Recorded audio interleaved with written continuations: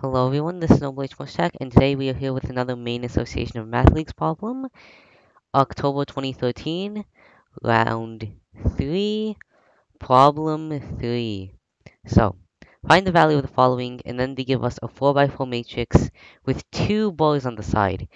What this means is that we need to find the determinant of the matrix. So, lots of work, because it's a 4x4 matrix, so there's not really a formula. Well, there is technically a formula, but that's too complicated to memorize. So we're just going to do it using the minor matrices of this matrix. So a minor matrix is when you take one of the elements, like this one, let's say this one, and then you cross out all of the elements in its row, and you cross out all of the elements in its column. Okay, the reason we did that is because once we define the determinant of this matrix, let's call the determinant of that matrix n, then we go back, we fill these spaces in. Okay, so we have n, the determinant, or d for determinant. Okay, and then we multiply that by 1, because that's the one we crossed out. And then we do the same thing with the 2. So we just cross all of these elements out. No.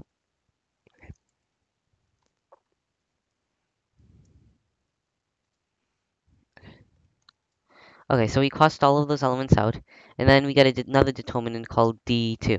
So then we put all of those elements back in again, because we need them. And then we subtract by 2, because it's another cell, so we keep alternating between addition and subtraction. Then we multiply by d2. And then we do the same thing with 3. So we add by 3, and then we find another determinant, which is d3. And then we do the same thing with the 0, except we don't need to, because 0 times anything is 0. So we can just ignore the determinant for 0. So we need to find 3 determinants. And once we cross out all of these elements, notice what kind of matrix we were left with.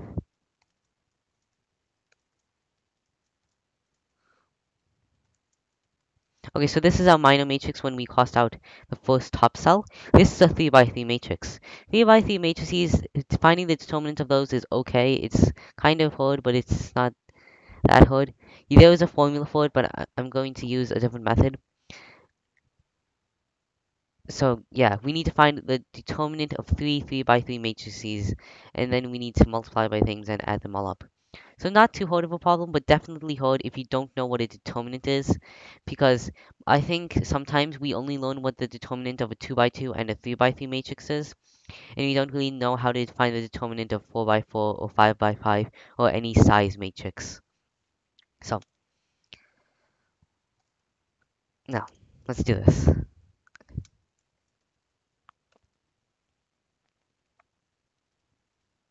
Okay. So first we're going to start with 1 and find d.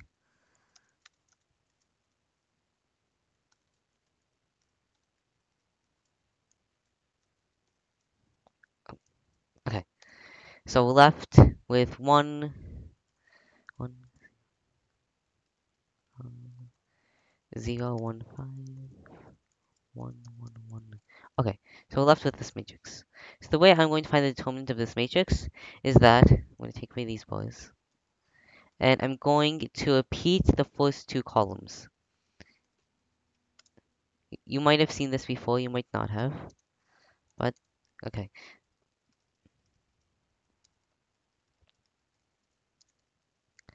Okay, so now that we've taken away, no, now that we've added 2 more columns, we've repeated the columns.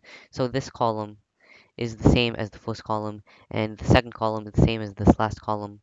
So now that we've done that, we need to find the sum of the down diagonals and the sum of the up diagonals.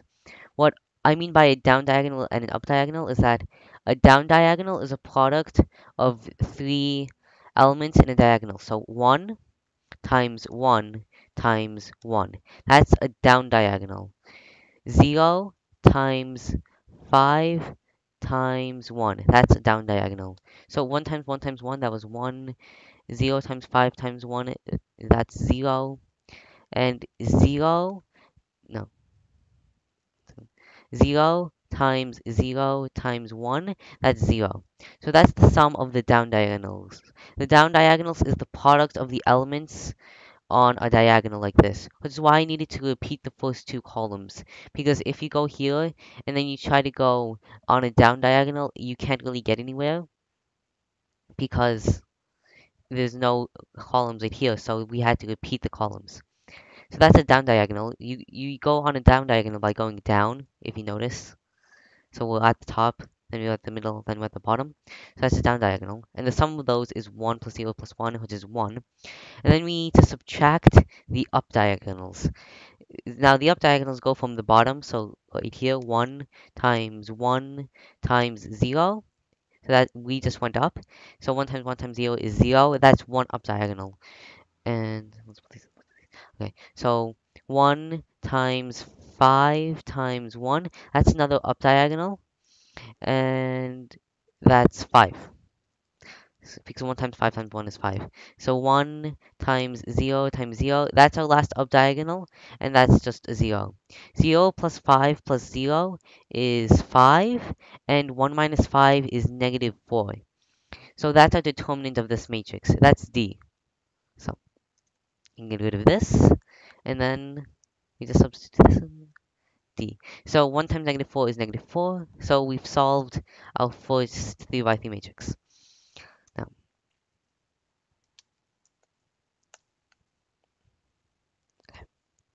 so now we need to do the same thing with the 2.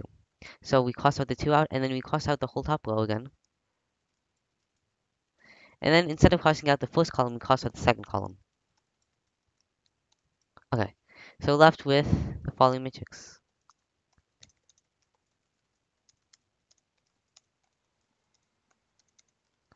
Okay, so, and now we just do the same thing we did before. We just copy the first 2 columns.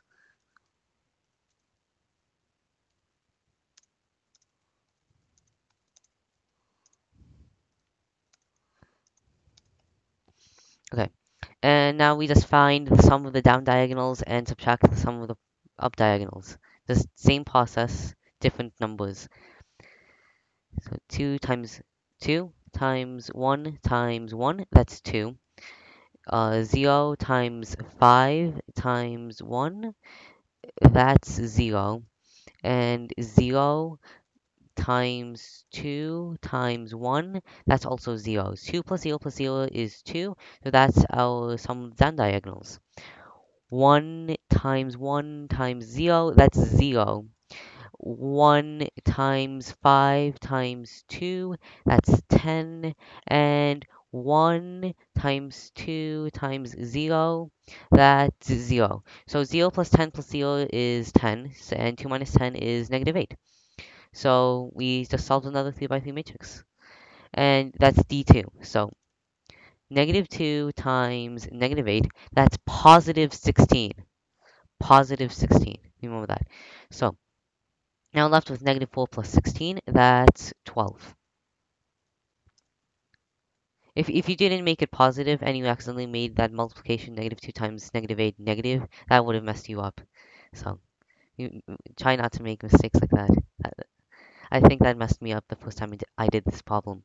So, okay, now we need to do the same thing with the 3. So we cross out the whole top row again.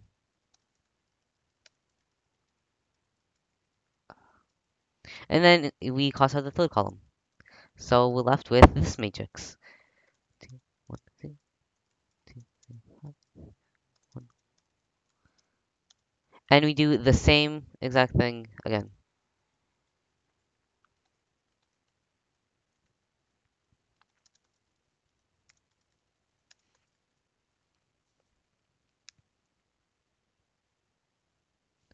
Okay, so copy the first 2 columns. And find the sum of the down diagonals and the sum of the up diagonals. So 2 times 0 times 1, that's 0. 1 times 5 times 1, that's 5. And 0 times 2 times 1, that's 0. So 0 plus 5 plus 0 is 5. So that's the sum of the down diagonals. And 1 times 0 times 0, that's 0. 1 times 5 times 2, that's 10. And 1 times 2 times 1, that's 2. 0 plus 10 plus 2 is 12. So we're left with 5 minus 12, which is negative 7. That's D3. Oh, okay. So 3 times negative 7 is negative 21. So 12 plus negative 21, that's 12 minus 21, same thing. 12 minus 21 is negative 9. That is our answer. So yeah. Um, yeah, I don't know. I thought that was a pretty hard problem. It looks hard and it is hard, you know? I think sometimes looks can be deceiving, but sometimes it's not. Sometimes you actually have to do the math. You actually have to do a lot of multiplication and addition and subtraction. I just really don't like matrix determinants of matrices. But if you're good at matrices, then you have an advantage at this competition, I think, because at least in my math team, I've seen that people don't like matrices a lot. So I guess if you make matrices your friend, then they'll help you, especially at this topic, because as you can see, there's matrix problems all around here. So yeah, matrices can be an advantage for you if you're good at matrices.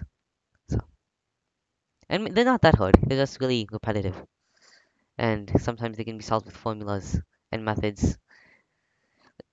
So yeah. That's the determinant of a 4 by 4 matrix. And have fun doing math.